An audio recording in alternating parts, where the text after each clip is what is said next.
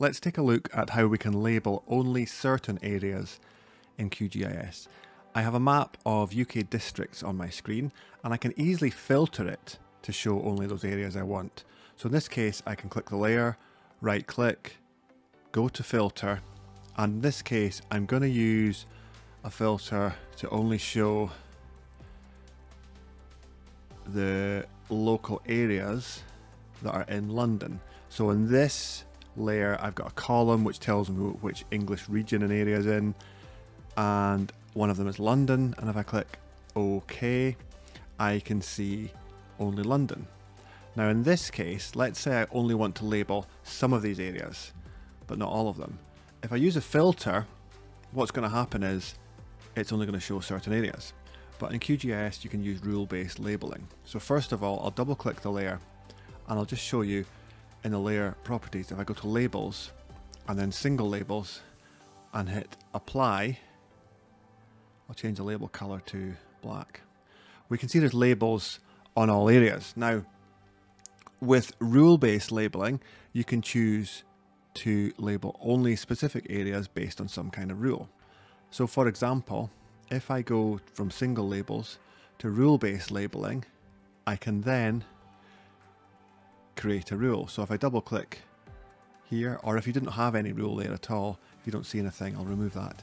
You can just click the green plus, and here's where I can create a rule. Now, how to do this is you click on the little expression button, and that's going to be just like using a filter for a layer, but instead of filtering the whole layer, you're just sort of filtering for labels. So the next thing is I'm going to go to this middle section, to the fields and values section, because what that does is it names all the columns in your data set. So in my data set, I do have a population column. So it tells me the population of areas in mid-2019. So I can double click that. And if I type in the more than symbol and then type in 250,000, what will happen is I'll then be able to label only those areas with 250,000 people or more, or actually more than 250,000 people. And I can click OK. Now what happens here is you need to make sure in the label section that the value thing is correct. So if you don't check, sometimes it will only label those areas, but it won't label them with what you want. I want to use label name, and then I click OK and apply. And now only those areas with more than 250,000 are labelled. I can then edit this rule by double clicking it, and I could change this to say 300,000 and click OK and apply.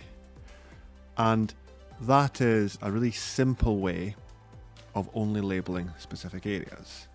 Now you can use all kinds of rules here. So if I double click this and go to the expression, if I want to just label areas of my choice, for example, based on not a numeric criteria, but something else, I can do it. So I'll go to fields and values, I'll go to area name, double click that, equals, and I'll click on all unique.